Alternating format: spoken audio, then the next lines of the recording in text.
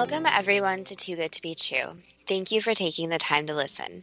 The subject of today's show is Roanoke and other Elizabethan mysteries. Before we start getting into details, let's just briefly talk about psychic insight and how we apply it. We choose a subject, then research the background, and based on that research, we determine what we think needs to be explained by creating a series of questions. Then Justina provides psychic insight to answer those questions.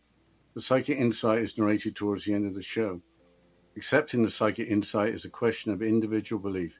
Now let's go through the disclaimers. Here are the disclaimers. Neither of us claim to have any expertise in any subjects that we discuss. We relate information we find through research and the psychic insight. We are always delighted to hear from the listeners. The show only lasts an hour. We don't have the time to present exhaustive research on any topic. This means that there will be information that we miss. We want to provide a basis for the psychic insight. We don't care if a theory turns out too good to be true, as the show name suggests. We are only interested in finding out more of the truth about topics. Spirit can only relate insight that is appropriate for our time in history. Free will cannot be affected. Only comments that are appropriate for our time can be given through the psychic insight. Much of the subject matter in shows may have already been covered many times in other media. We want to look into subjects in a new, different way and be thought-provoking. We are not so good with pronouncing names, we apologize. And neither of us have any particular knowledge of history, literature, or the occult. If we have misstated anything, we apologize. This is really a joint suggestion. You're interested in William Shakespeare's plays and whether Francis Bacon actually wrote some of them. I'm interested in learning more about what happened at the Roanoke Colony and more about the original 007 John Dee. He may have had a role in the destruction in 1588 of the invasion fleet, the Spanish Armada. There is a strange story that doesn't seem to be accepted by many. But was Queen Elizabeth I actually crowned as an impostor? Elizabeth I was the last of the Tudors, born in 1533 and reigning from 1558 to 1603. She never married. There was no heir to continue the Tudor line. Possibly after Elizabeth I's father, Henry VIII's 6 marriages, including 2 executions, marriage didn't seem like a good idea. Well, before we discuss Elizabeth I, let's begin with the Roanoke Colony. Yes, Wikipedia provides the bare facts as follows. Quote, the Roanoke Colony, also known as the Lost Colony, was established in 1585 on Roanoke Island in what is today's Dare County, North Carolina. It was a late 16th century attempt by Queen Elizabeth I to establish a permanent English settlement in North America. The colony was founded by Sir Walter Raleigh. The colonists disappeared during the Anglo-Spanish War, 3 years after the last shipment of supplies from England. Their disappearance gave rise to the nickname the Lost Colony. There is no conclusive evidence as to what happened to the colonists. Unquote. Sir Walter Raleigh was the famous explorer who introduced the potato and tobacco into Europe from North America. His marriage to one of Queen Elizabeth's maids of honour enraged the jealous Elizabeth, who had the couple imprisoned in the Tower of London for a short time. Maids of honour had a different definition then from today. They were members of a court with lower ranking than ladies in waiting. How many colonists were there, and when did they arrive in the New World? Here is a quote from the History Channel website. In 1587, Englishman John White led more than 100 men, women and children in the first attempt to found a permanent English colony in New World. The group settled on Roanoke Island, one of the chain of barrier islands now known as the Outer Banks, off the coast of North Carolina. Later that year, White headed back to England to bring more supplies, but England's naval war with Spain would delay his return for nearly 3 years. When he finally arrived on Roanoke Island on August 18, 1590, White found the colony abandoned and looted with no trace of the settlers. Only 2 clues remained. The word Croatoan had been carved on a post and the letters CRO scratched into a tree trunk. Unquote. 115 people disappeared, but no human remains were found. What theories are there for no traces of the settlers being found in the 1590 on John White's return? Not many, as the History Channel website relates. Here's more from that source. Quote, based on the scant clues left behind, some speculated that Native Americans attacked and killed the English colonists. Croatan was the name of an island south of Roanoke, now Hatteras Island, which at the time was home to a Native American tribe of the same name. Alternatively, they might have tried to sail back to England on their own and have been lost at sea or killed by hostile Spaniards who came north from their own settlements in Florida. One enduring theory was that the settlers might have been absorbed into friendly Native American tribes, perhaps after moving further inland into what is now North Carolina. Unquote. The Roanoke Colony was 50 miles from Hatteras Island. I would have thought that the word Croatoan, having been carved on a post, would be a message pointing to where the settlers were going after having abandoned the colony. But the article goes on to discuss the existence of archaeological remains, suggesting some of the Roanoke colonists may have split into two groups. Artifacts including pottery and a ring have been found at Albemarle Sound, away from the Hatteras Island, and at Cape Creek on Hatteras Island. The two groups may have been assimilated into different Native American communities. But now it is time for the strange story of Queen Elizabeth I being crowned as an impostor. I'm all in favor of hearing a strange story, even if it's from long ago. The story was put into print by Bram Stoker in the 19th century. Stoker became famous for creating the fictional character Count Dracula. He came up with a theory after visiting the village of Bisley in the Cotswold Hills in central southern England. The local tradition for the May Day celebrations was that the May Queen would be a boy dressed in Elizabethan clothing. The website History Mysteries gives an account of supposed events. Quote, the story unfolds like this. It is known that Elizabeth was sent away at the age of 10 to a village called Bisley to avoid an outbreak of the bubonic plague in London. It was hoped that being away from the metropolis, where people were dying left and right, would ensure that she did not succumb to the disease. Unfortunately, an unknown illness soon caught Elizabeth in its clutches, and she died. Soon after, it was announced to the household that King Henry VIII would arrive in Bisley in the near future and would visit his daughter. Unquote. There were bubonic plague outbreaks in the 16th century. Elizabeth was born in 1533. There was a severe outbreak in 1563, but this would have been long after Elizabeth had been moved from London to Bisley. A record of an earlier outbreak would have been helpful to the story, but the account continues on the Historic Mysteries website. Quote, Elizabeth's nurse panicked. Would the king blame her for his daughter's death? If so, would she be punished? Would she lose her head? The nurse came up with a bold plan. Bury Elizabeth secretly and find a local girl who closely resembled Elizabeth and present the impostor to the king as his daughter. She quickly searched Bisley for a 10-year-old girl with a fair complexion and, most importantly, red hair similar to Elizabeth's, but none were found. But the nurse did find an effeminate young boy who looked somewhat like the dead royal. The nurse had no other choice. She dressed the boy in Elizabeth's clothing and added a wig and prayed that the king wouldn't notice any difference. If this theory is true, the king apparently did not notice the deception, and the young boy would grow into manhood and would eventually rule the kingdom. Unquote. That all sounds very far-fetched. Was there any supporting evidence? I don't think there's any definitive evidence, but in the 1800s there was a report of a coffin discovered in Bisley, which contained the skeleton of a young girl dressed in the clothes typical of the upper classes from the Elizabethan era. The princess's style of letter writing was supposed to have changed after visiting Bisley. Also, Elizabeth made her doctors swear not to perform an autopsy after her death. On the other hand, it is hard to believe that Henry VIII would not have noticed an impostor. What did Elizabeth look like in portraits? She had an oval face like her mother Anne Boleyn and doesn't look that masculine.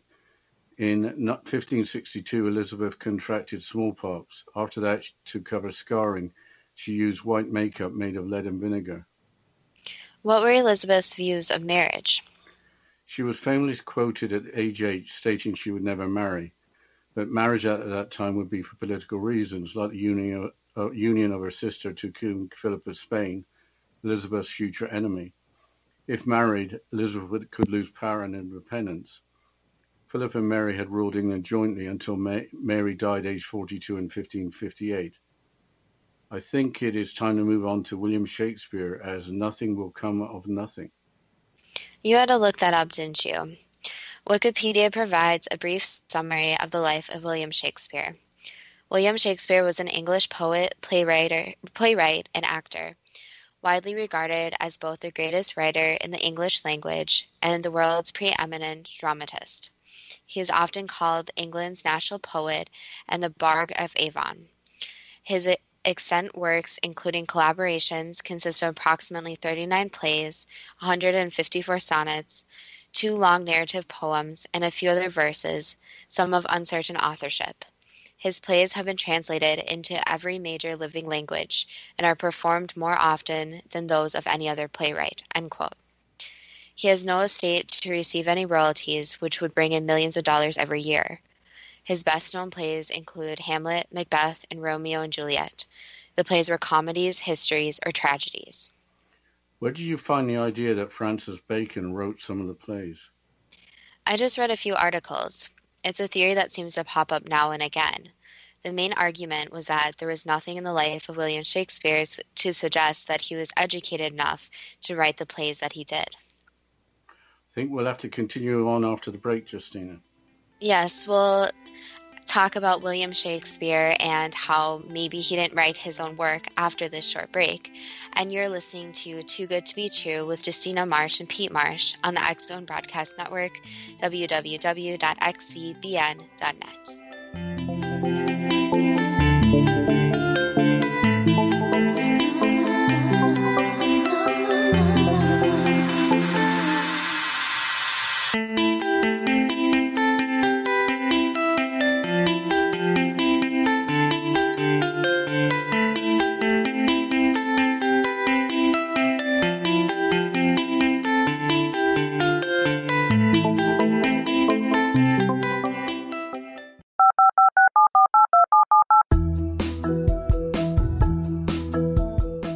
Did you know that when you're on the road with limited data or Wi-Fi, you can still listen to the X-Zone Radio Show with Rob McConnell, The Science of Magic with Gwilda Wiyaka, X-1, Dimension X, Space Patrol, and every minute of the X-Zone Broadcast Network by calling 213-401-0080, courtesy of Audio Now.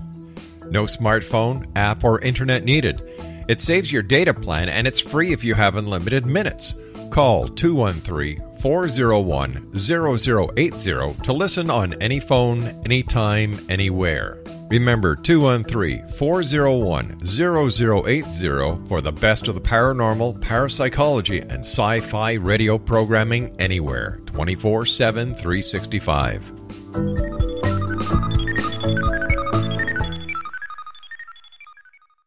You have heard of the X-Zone? Now watch it on Simul TV. Plus 500 video games, live TV channels, free video on demand, worldwide, and more. Does this sound like tomorrow's television? Well, it is, but you can have it today, right now. It is Simul TV. Simul TV offers what the others only wish they could provide. 15 exclusive channels like X-Zone, sci-fi, and horror. We are worldwide. No other provider offers that. 500 built-in video games. No need to have an extra expensive system. We have them included. Free video on demand. Live streaming events from around the world. Interactive online network and much more. Tomorrow's TV today. Simul TV. Sound too good to be true? Well, it's not. You can have Simul TV today. Sign up at simultv.com. Do it today.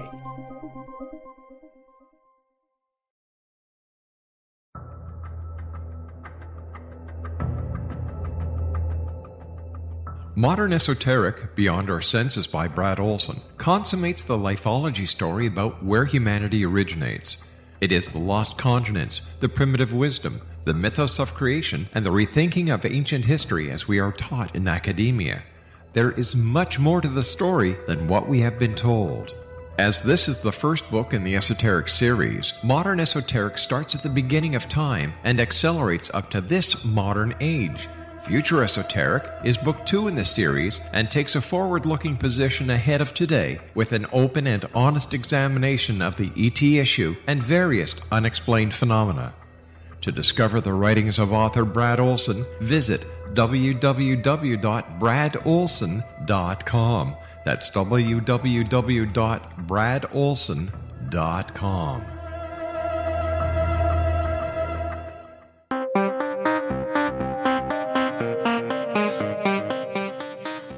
back to Too Good to Be True, and before the break we were just discussing William Shakespeare and the theory that seems to pop up once in a while that William Shakespeare didn't actually write all his work. Yes, I must admit in the past I'd heard Bacon's name suggested as well as that of Christopher Marlowe, a well-known playwright and author from the same era. Famous American author and humorist Mark Twain was outspoken about Shakespeare not being a real author. Twain was factual in that little is known about Shakespeare's life, which is strange given all his fame. He also pointed out that the true author must have understood the law and could have only been a veteran of the legal profession. Let's look again at Shakespeare's life, but from another source. Here is part of Shakespeare's bio from Biography Online, and I quote, William Shakespeare was born in Stratford-upon-Avon on the 23rd of April, 1564. His father, William, was a successful local businessman, and his mother, Mary, was the daughter of a landowner. Relatively prosperous, it is likely the family paid for William's education, although there is no evidence he attended university. In 1582, William, aged only 18, married an older woman named Anne Hathaway. They had 3 children, Susanna, Hamnet, and Juliet. Their only son, Hamnet, died aged just 11. After his marriage, information about the life of Shakespeare is sketchy, but it seems he spent most of his time in London, writing and acting in his plays. Due to some well-timed investments, Shakespeare was able to secure a firm financial background, leaving time for writing and acting, end quote. There obviously isn't much detail. Shakespeare was part of the play company The King's Men, who built the famous Globe Theatre in London, where many of Shakespeare's plays were first performed. As a possible alternative author, the same article provides the name Edward de Vere, the 17th Earl of Oxford. There seems to be no shortage of possible alternative authors. Didn't Sir Francis Bacon have a very high profile during his lifetime, but not as an author? Yes, he did. Here's a brief bio from Wikipedia. Francis Bacon, 1st Viscount St. Alban, was an English philosopher, statesman, scientist, jurist, orator, and author. He served both as Attorney General and as the Lord Chancellor of England. After his death, he remained extremely influential through his works, especially as philosophical advocate and practitioner of the scientific method during the scientific revolution, end quote. He died after contracting pneumonia following his investigation into the preservation of food by freezing it. Being appointed Lord Chancellor of England meant that he was at the pinnacle of the legal profession, as he was responsible for the running of the entire national legal system. That would fit in with Mark Twain's profile of the playwright, but Mark Twain wasn't convinced that Bacon was the true author. With high office along with being involved in science, how would Sir Francis Bacon find time to write 39 plays, plus all the other literary works attributed to Shakespeare? I would suggest examining the evidence, but there only appears to be conjecture. The website Today Ticks summarizes the arguments for the 3 candidates that we have mentioned. Let's start with Sir Francis Bacon. According to today's Ticks, the case for Bacon is as follows. There are lots of small and large similarities in Bacon's published works and Shakespeare's plays. Bacon was well educated, head of a literary society, and traveled often, all subjects that are in Shakespeare's plays. Bacon knew the science of ciphers, and experts believe they have decoded clues in the plays and elsewhere that point to Bacon as the real author. Next, there is Christopher Marlowe. According to the same website, the case is as follows, but I'm going to paraphrase. Specific words and phrases are common in both Shakespeare's and Marlowe's works. Marlowe officially died in a bar fight, but he may have faked his own death to continue writing in secret. In 2016, information scientists at the University of Pennsylvania conducted computer analysis and concluded that all 3 Henry IV plays contain language written by another author, with Christopher Marlowe as statistically the likeliest candidate. The researchers are certain that Shakespeare didn't write the Henry IV plays as the sole author. Now let's move on to Edward de Vere. From Today Ticks, here's the case for Edward de Vere, 17th Earl of Oxford. Oxford was known by others for his beautiful poetry. The 17th Earl of Oxford traveled often, ran into pirates, and had wild experiences, many of which were depicted in Shakespeare's works. All the royals and elite audience members that were invited to Shakespeare's plays were all close friends of the Earl. De Vere's Bible was marked with passages, a large portion of which ended up in Shakespeare plays as references. The conflicting evidence that the De Vere died before all of Shakespeare's plays were finished is explained by plays having incorrect dates. There's also the theory that the works of Shakespeare were created by multiple authors rather than one individual pretending to be Shakespeare. There's the theory that those involved were in a secret society. But if there were a group of authors writing under the name of William Shakespeare, there might have to be a secret organization to pull it all off. On the subject of secrets, it's time to move on to the first 007, John Dee. In the tavern, did he drink his ale shaken, not stirred? Very funny. He might have had a hot poker put in it to warm it up as mulled ale. I looked for a description of John Dee, and he must have been some sort of genius as well as spy. The John Dee Society dedicated website, johndee.org, summarizes his accomplishments. Some of them are as follows, with paraphrasing. He was visionary of the late British Empire, developing a plan for the British Navy. The first to apply Euclidean geometry to navigation, built instruments, trained navigation, and developed maps. Was able to converse with angels, being told that Britain would have an empire. Philosopher and astrologer to Queen Elizabeth. Founder of the Rosicrucian Order. Was an alchemist, adept in the esoteric, the occult, and apparently in magic. Commissioned by Queen Elizabeth to establish a legal foundation for colonization of North America. Creator of the largest library in England with over 4,000 books, and the originator of a hex to wreck the Spanish Armada, which we'll talk about in a few minutes. Euclidean geometry is a type of geometry modern math students are familiar with. Apparently in Shakespearean plays, the character Prospero from The Tempest and the character King Lear from the play of that name are based on John Dee. I didn't mention his spying activity or the fact that he was supposed to have sold the Voynich manuscript for a lot of gold. We included the Voynich manuscript in another show. The original remains to this day untranslated in a library at Yale University. So what was John Dee's spying activity?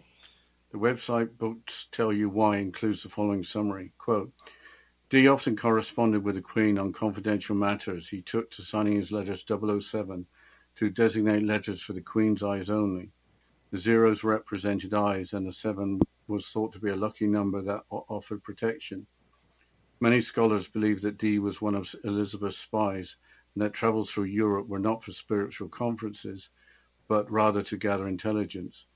It is known that Elizabeth employed a number of spies, especially after the Pope declared her an illegitimate ruler in 1570. She was constantly threatened by conspiracy plots, all of which were quashed by her Secret Service. Dee would have been a formidable member of this team. His reputation for magic preceded him, and he was obviously well connected through his position at court. Unquote. For James Bond, 00 stands for License to Kill, and the 7 was associated with a document associated with cracking the German diplomatic code during World War I. It appears that 007 is just a coincidence. You didn't seem to pick up on John Dee's interest in the occult, conversing with angels, or his ability with magic. What are the occult and magic? Like Euclidean geometry, they can be difficult to explain. The occult is supernatural, mystical, or magical beliefs, practices, or phenomena. It looks like magic is part of that occult, but the magic referred to is not like a stage magician pulling a rabbit out of a hat. Wikipedia explains Dee's magic as follows as Enochian magic. Quote, Enochian magic is a system of ceremonial magic based on the evocation and commanding of various spirits. It is based on the 16th century writings of Dr. John Dee and Edward Kelly, who claimed that their information, including the revealed Enochian language, was delivered to them directly by various angels. These journals contained the Enochian script and the tables of correspondences that accompany it. Dee and Kelly believed their visions gave them access to secrets contained within the Book of Enoch. Unquote. Edward Kelly was an occultist and self-declared spirit medium. He was also an alchemist who claimed to have the secret of turning lead into gold. It is claimed that he was able to make spirits or angels appear in an obsidian mirror highly valued by John Dee. The Enoch referred to as the grandfather of Noah. The Book of Enoch is not included in the Bible, but is referenced in it. In 1948, texts from the Book of Enoch were found among the Dead Sea Scrolls. What is a obsidian mirror? John Dee's obsidian mirror is in the British Museum in London. Here is a description from the website Northern Renaissance. Quote, "Not much bigger than any standard hand mirror, the artifact is circular with a hole bored handle at the top. Beautiful dark reflective black, it was forged from volcanic Mexican obsidian, which the Aztecs associated with their god Tezcatlipoca, lord of divination. This is a ritual object and its exact provenance is unknown. Provenance is another word for origin, and obsidian is naturally occurring volcanic glass." Well, after this short break, we'll have a little time left to discuss the Spanish Armada or the Spanish invasion fleet, but we'll have to continue after the short break. And you're listening to Too Good to Be True with Justina Marsh and Pete Marsh on the X Zone Broadcast Network, www.xzbn.net.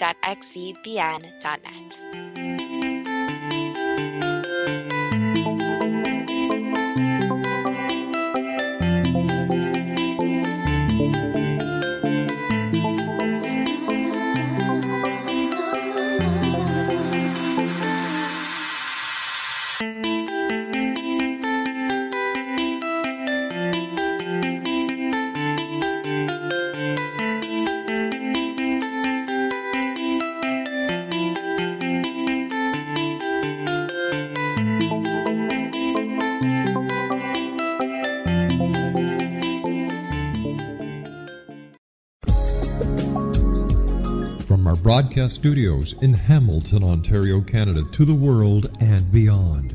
You're watching the X Zone Broadcast Network, www.xzbn.net. AVS Media Demo.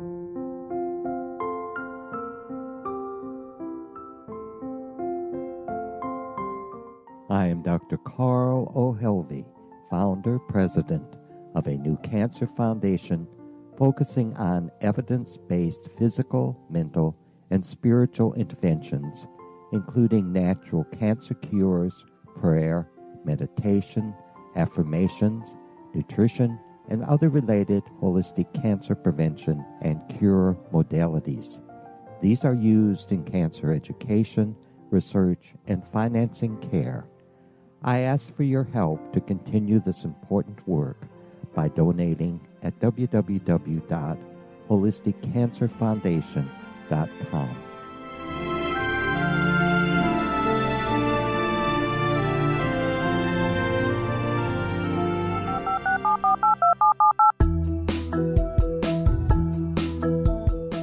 Did you know that when you're on the road with limited data or Wi-Fi, you can still listen to the X Zone Radio Show with Rob McConnell, The Science of Magic with Gwilda Wiyaka, X-1, Dimension X, Space Patrol, and every minute of the X Zone Broadcast Network by calling 213-401-0080, courtesy of Audio Now.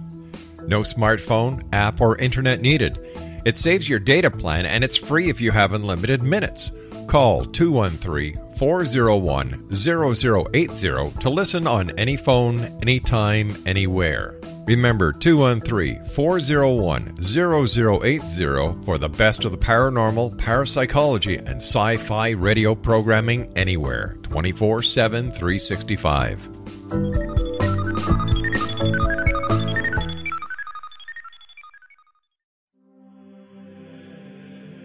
Rob McConnell here, presenting an overview for Nicholas Paul Jennings, author of a fascinating book, Amen. It presents facts revealed by Egyptologists, facts that enable us to understand why Amen is the beginning of creation of God. It provides recommendations for religious leaders of the major religions to unify their beliefs and teach the Word of God. Love one another. Amen informs people how mankind conceived God. It was the Egyptians that developed the concepts of a soul, a hereafter, and Son of God. And finally, after the worship of many gods, they conceived the belief in one universal God, the maker of all there is. For more information, visit www.futureofgodamen.com. That's www.futureofgodamen.com.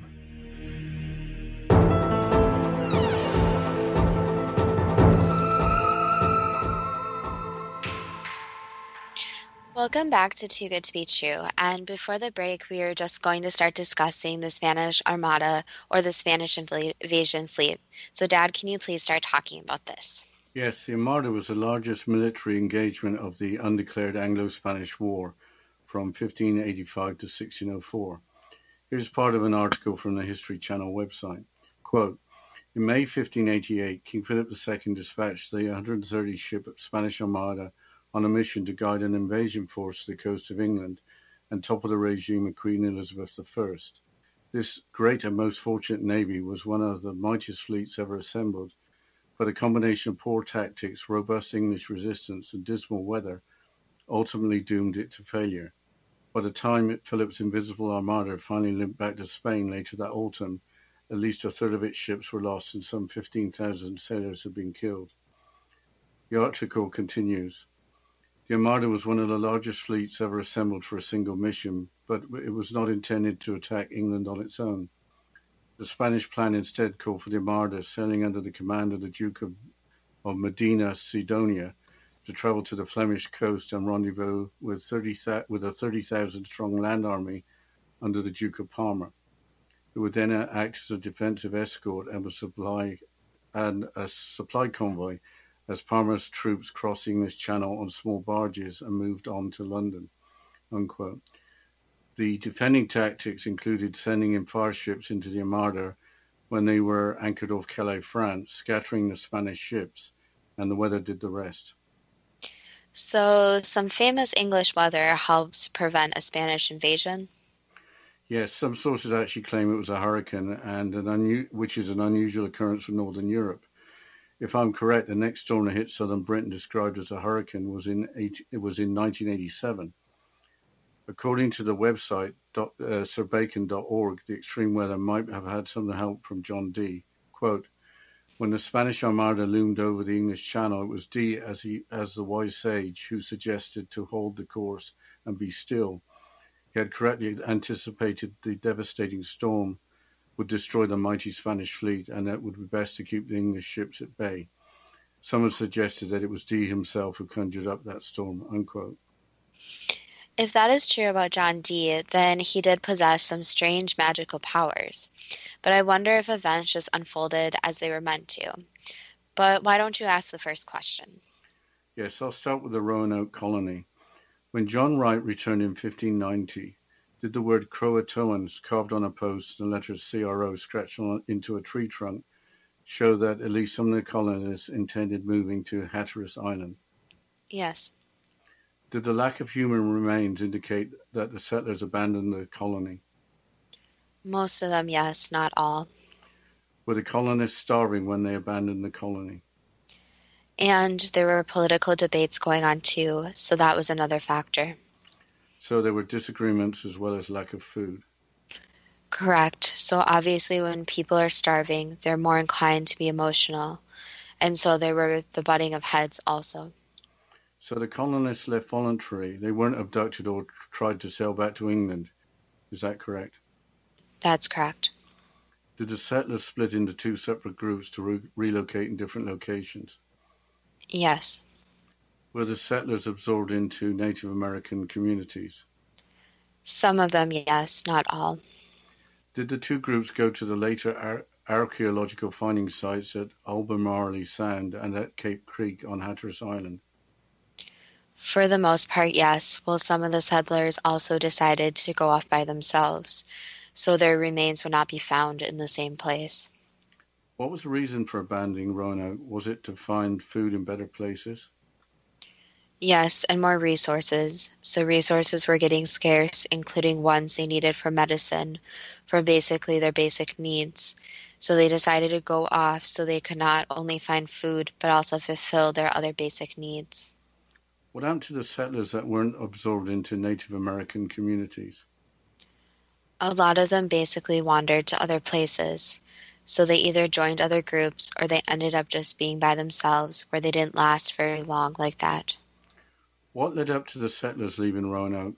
Was there a complete falling out and breakdown of any organization?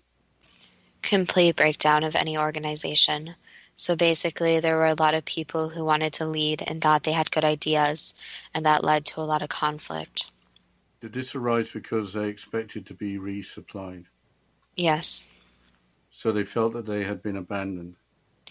correct. And they did not have all the skills to hunt and gather their own food, so they were not trained properly like they should have. How many of the 115 survived to be assimilated into local communities? Only about half. Are there descendants of some of the settlers living today? Yes, obviously some family lines stopped because of families dying off for different causes, but yes, there would be some descendants still. What can we learn from the experience at Roanoke? Basically, that groups of people will have conflicts, and it's very important to have one designated leader. And the problem is that leadership has to be very stern and resourceful, especially in a situation as stressful as they were put into. And also in any survival situation, basic survival skills need to be taught to everyone. So even the women, children, everyone needs to learn survival skills, since you never know when they are going to come in handy. But a situation like they incurred would be very different today, since there's so much technology, so many different places settled. So it'd be very rare for a situation like that to occur again. So the people today should consider themselves very lucky, since food, shelter, the basic needs are widely available. Changing subjects to Elizabeth I, was the young Elizabeth sent away to the village of Bisley to avoid an outbreak of bubonic plague? Yes, basically for quarantine. Did the 10-year-old Elizabeth die of an unknown disease while at Bisley? Yes. That was not an answer I had expected. Did Henry VIII arrive at the village soon after? Yes. Was the dead princess replaced by a boy of similar age and appearance? Yes. Why didn't Henry VIII notice the deception? He did, but things were kept under wraps. Did Henry VIII go along with it because he wanted to keep the House of Tudor going? Yes, and also because basically he was told to, and he had to follow orders. Who was giving the orders? People in the background that wanted to make sure the public relations was the same as before. So you can think of them kind of what we think of today as PR people, or people who are working with the public to put on a very wholesome and leadership front. So they were in charge of making sure that everything seemed very much normal. So it's a bit like the royal family in Britain today. They put on a good image. Correct. 2 years before going to Bisley, why did the 8-year-old Princess Elizabeth announce that she would never marry? Because she didn't want to. Those were her true feelings. Was there a coffin discovered in Bisley in the 1800s that contained the remains of a young girl in Elizabethan era clothes? Yes. Who did the remains belong to? Elizabeth. Why was Elizabeth's apparent impostor enraged when Walter Raleigh married one of the maids of honor? Was it for reasons other than jealousy? No, just basically jealousy. So even as a male, the monarch was jealous. Yes. Did Princess or Queen Elizabeth survive the disease of smallpox? Yes. There are portraits of Elizabeth that make her look like her mother, Anne Boleyn, and make her look female. Were the portrait painters asked to make her look a certain way? Not exactly. The replacement looked not exactly like her, but very similar. So that goes back to that males can have very feminine features. So they choose a male just because at the time they wanted a male more in power, since they felt that was something that was very significant to political events. However, obviously it wasn't portrayed as who it really was. So you can think of it as they wanted the power, but they also wanted the male mind behind the power. Are there any people in high places today that know the true story? Yes. Changing the subject to William Shakespeare, why was Mark Twain convinced that William Shakespeare was not the true author? Basically because the work did not match up to the person, so the work was a lot different from how Shakespeare actually was. How was William Shakespeare able to become the world's best-known playwright with a reported limited education? That's a very complicated question, but what can be said is that Shakespeare did have a lot of influence on his work and a lot of imagination, but he also had help especially when it came to actually writing the ideas and portraying the ideas. Was William Shakespeare a capable businessman? Yes. Did Sir Francis Bacon write some of Shakespeare's works?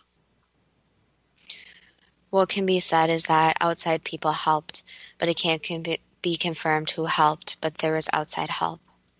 Did Christopher Marlowe fake his own death? No.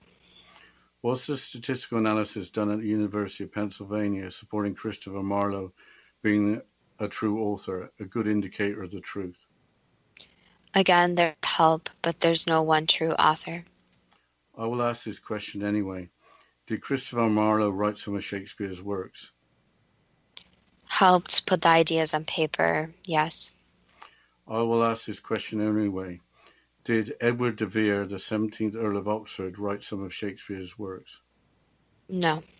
I think you've already answered this question. Were plays and other literary works attributed to William Shakespeare created with the help of multiple authors? Yes, but we'll have to continue with the questions and the psychic insight about Roanoke and other Elizabethan mysteries after this short break. And you're listening to Too Good to Be True with Justina Marsh and Pete Marsh on the X Zone Broadcast Network, www.xzbn.net.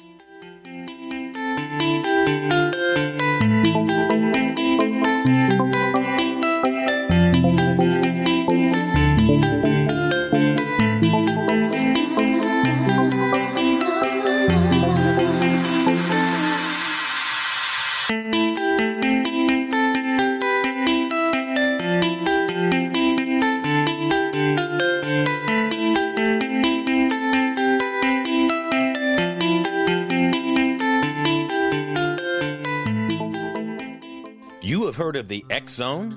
Now watch it on Simul TV, plus 500 video games, live TV channels, free video on demand, worldwide, and more. Does this sound like tomorrow's television? Well, it is, but you can have it today, right now. It is Simul TV. Simul TV offers what the others only wish they could provide. 15 exclusive channels like X Zone, sci-fi, and horror. We are worldwide. No other provider offers that. 500 built-in video games. No need to have an extra expensive system. We have them included. Free video on demand. Live streaming events from around the world. Interactive online network and much more. Tomorrow's TV today. Simul TV. Sound too good to be true? Well, it's not. You can have Simul TV today. Sign up at simultv.com. Do it today.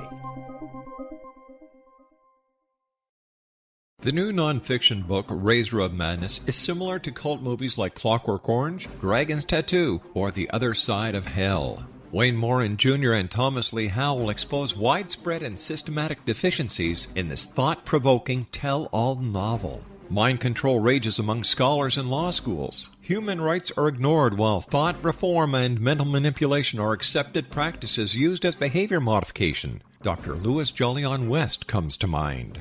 Media and public scrutiny shows that United States mental hospitals are in fact destructive murder industries. Razor of Madness expose novel details this epidemic through an in-depth professional and personal investigation. For decades, there has been a revolving door policy that still releases killers and pedophiles back into society. The maestro of mind control continues to haunt America to this very day. Razor of Madness is available in paperback or as a downloadable ebook at Amazon.com.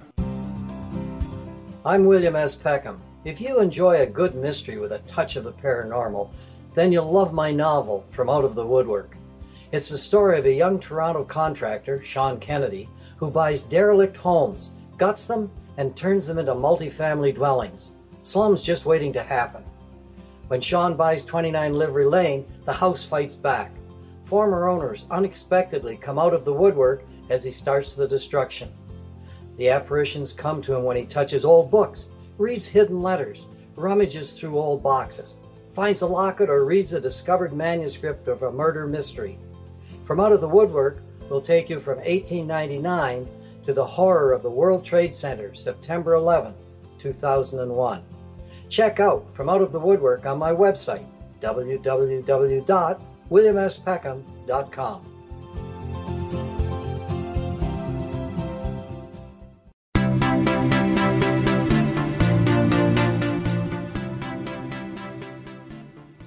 Welcome back to Too Good to Be True, and before the break we were going through the questions and the psychic insight about Roanoke and other Elizabethan mysteries. So Dad, can you please continue with the questions? Yes, were the authors that helped Shakespeare part of a secret society? No. Were Sir Francis Bacon, Christopher Marlowe, or Edward de Vere members of a secret society? No. Were some of the dates for Shakespeare's plays stated incorrectly? There were some issues in some publications, yes, but not overall, no. How did Shakespeare organize getting help from these other writers? Was it part of a good business plan? Yes, it was a good business plan for all involved, and he did write some of his work himself. So the other authors did read some of his work, but it needed some different tweaks to it. So if you look at the evolution of Shakespeare's writings and what he authored, there's a significant difference between the original ones he wrote and the ones he wrote at the end. So Shakespeare really did have some talent. It was just that he had a lot of help. Yes, he had a lot of talent, but his reading and writing and portraying his ideas weren't completely 100% his. Is there anyone well known other than already mentioned who helped Shakespeare? No, not well-known names, no. But there are people you can think of kind of like ghostwriters that helped him. What does it matter if Shakespeare did not write all the works attributed to him if it is great literature? The problem is that then they think that William Shakespeare was a phony and his name is on very famous works that he did not write. However, it really does not matter since he obviously is not alive anymore. So it really does not make a difference who wrote it as long as the work is out there. Why are the works of Shakespeare so respected and so important even today? People seem to be drawn to them for many different reasons, and there seems to be two groups of people. So a group of people who really, really admire his work and try to understand it and to look more depth into it. And then the group of people who actually really don't like his work, and it comes across very bland and very surface level type content for them.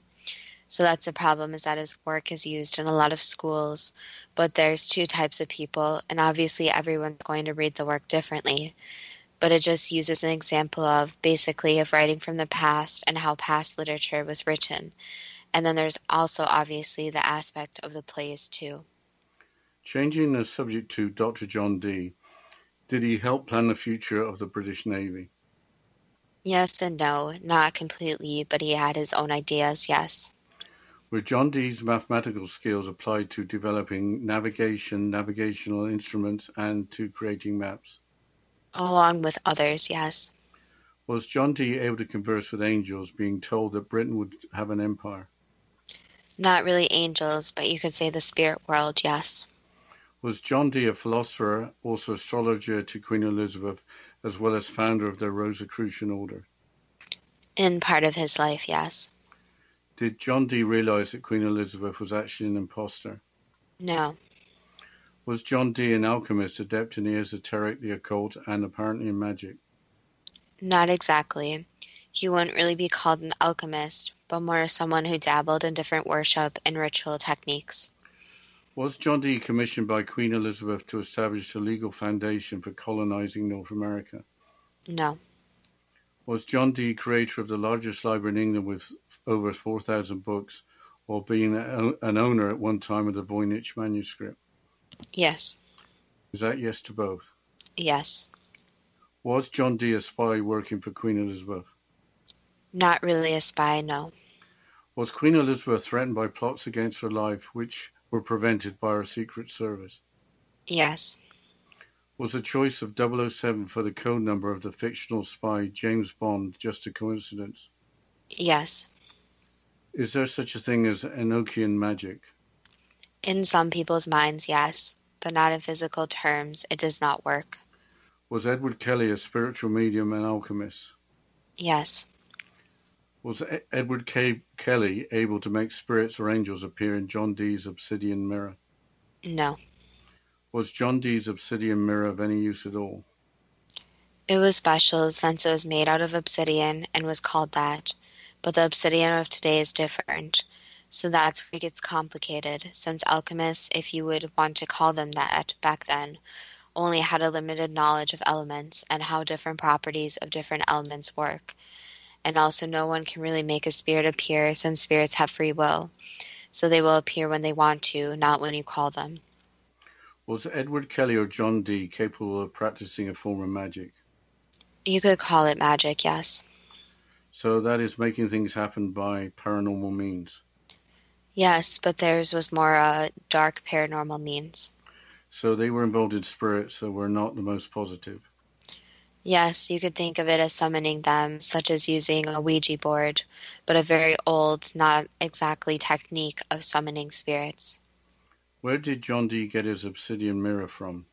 He made it. Did he get the raw material from Mexico? Yes. Changing subjects a little bit to the Spanish Armada, why did King Philip of Spain think it was so important to invade Britain? That was just the plan, and Britain was very intriguing at the time, especially with who was ruling and how much power they had. Was the bad weather that helped destroy the Spanish Armada actually a hurricane? Yes. Why did the British Navy stay in port when the Spanish Armada was sighted? Was it based on the advice of John Dee? In part, but it was also a military tactic they used, where it was more to be on the defensive side, not the offensive side. Did John Dee have supernatural knowledge of devastating weather on its way, or did he use magical powers to create the bad weather? He was not able to create weather, but he had some knowledge, so you could think of it as some predictions. But the problem with people who make predictions is, one, they're not always accurate, and two, you can't control which predictions you actually see. Was it not in the future that Spain was going to conquer Britain? You could say that, but that's how the path turned out. So yes, you could say the series of events led it to not happening. The reason behind the previous question is that a hurricane in that part of the world only happens about every 500 years, so it seems a very remote chance that a hurricane hit the Spanish Armada. It was what happened on the path. So odd weather things happen all the time, because yes, you could say they're supposed to happen. What can we learn from the reign of Elizabeth I? The problem is with a lot of ruling and ruling in history is that it's very unique when a woman rules, and that can be even seen today where there are not many women in power in running countries and ruling countries. But from the ruling of Elizabeth, you can see that things are not as always as they appear to the public. So there might be things going on behind the scenes that nobody knows about, since nobody accepts that those people would actually see and be aware of what is going on. And also there's a stigma associated with women ruling, and the stigma needs to be lifted, especially right now in the place the world's in, where women are capable of ruling. And women can strive to become a leader and can strive to be the head. And there doesn't have to be this different stigma associated with being male. And being male, you can be a ruler and more powerful. And as any ruler is, even today, there's always more that goes on behind the scenes that nobody sees. So in the case of Elizabeth applies even with a male impostor, the monarch was seen as female. Yes. Going back to the subject of magic, does magic have to involve working with negative spirits? No. So there are obviously different people, such as you can think of Wicca, so people who do good things and do good magic. However, the term magic is used very loosely, since magic can be defined as many different things depending on who you are talking to. So yes, there's magic, but in order to actually have magic, there has to be a belief in that magic, if that makes sense. So for example, let's just take a classic magician today. They're doing magic, but they're doing tricks to create that magic. It's the same type of deal where true magic has different tricks, and those tricks are not always revealed. So there's magic in situations that are very paranormal to deal with magic, but the problem is the belief, and also needs to be dealt in positive ways. So there's dark magic. There are people who dabble in that also. That was the last answer. Of some of the Roanoke colonists surviving to be assimilated into Native American communities, too good to be true. That depends on what you are prepared to believe. It sounds like for the Roanoke Colony, they just brought people over in a ship and then expected them to learn how to survive and also develop an organizational structure. But the colonists expected that supply ships and support would be available. The Bram Stoker story that Elizabeth I was actually replaced by a boy around her age had been retold in the last few years, even in a British national newspaper. But it appears that the choice of a male was deliberate, along with Henry VIII being part of the conspiracy. I think it is going to remain a story unless there is a possibility of DNA testing the remains of Queen Mary I, which are buried in the same place as the remains of the person who was Elizabeth I, with both having been buried in Westminster Abbey. I don't see that happening with Queen Elizabeth I having a long and successful reign, but DNA testing was done to verify the remains of Richard III, who Shakespeare had portrayed as a villain. Shakespeare having ghostwriters, that doesn't seem so crazy. And finally, John Dee not actually being a spy and not associated with a fictional 007. That really ended a good story. Well, as always, we'd love to hear from the listeners and hear your thoughts about today's show, since I'm shocked about some of the answers. And there's a lot of information here, a lot of different stories, but they all seem to fit together in this odd way. So as always, you can go to our Facebook page at Too Good to Be True with the first T spelled TWO. And as always, thank you to the listeners, and we look forward to next week's show.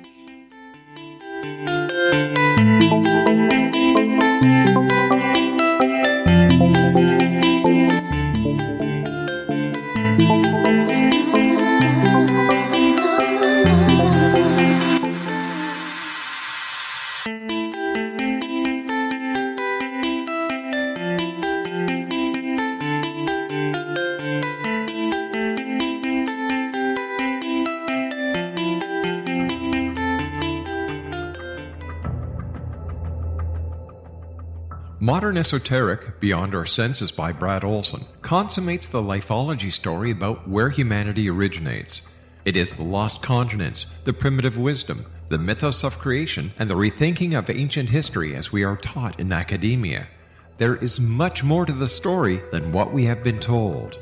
As this is the first book in the Esoteric series, Modern Esoteric starts at the beginning of time and accelerates up to this modern age. Future Esoteric is book 2 in the series and takes a forward-looking position ahead of today with an open and honest examination of the ET issue and various unexplained phenomena.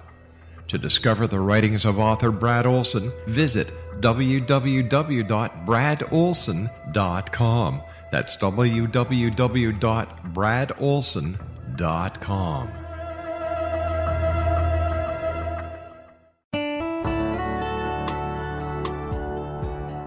Are you or is someone you know struggling with addictions, depression, anxiety, relationships, low self-esteem, lack of confidence, grief, success, and prosperity? Do you know that your subconscious belief plays a big role in the outcome of your hard work? We can help you permanently change the beliefs that may be the reason for your struggles and failures. We care about getting you the return on your investment and the results you are looking for. We can help you be free of the limitations of your past and in realizing your highest potential. We work with people by phone and Skype. For more information, visit us at www.ritasoman.com. That's www.ritasoman.com.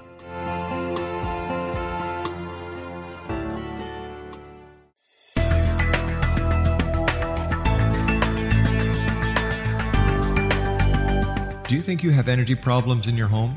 Do you feel better when you're away than when you're home? Joey Korn is a global leader in the world of dowsing who specializes in personal energy clearing and space clearing. He can help you create an ideal energy environment in your home no matter where you live in the world. Learn about his remote spiritual house cleaning services and much more at www.dowsers.com. You can get Joey's book, Dowsing, A Path to Enlightenment, as well as other dowsing books and tools, Kabbalah books, and Walter Russell books. Joey's work is really amazing. Go to dowsers.com right now. That's DOWSERS.com or call 1-877-DOWSING. That's 1-877-369-7464.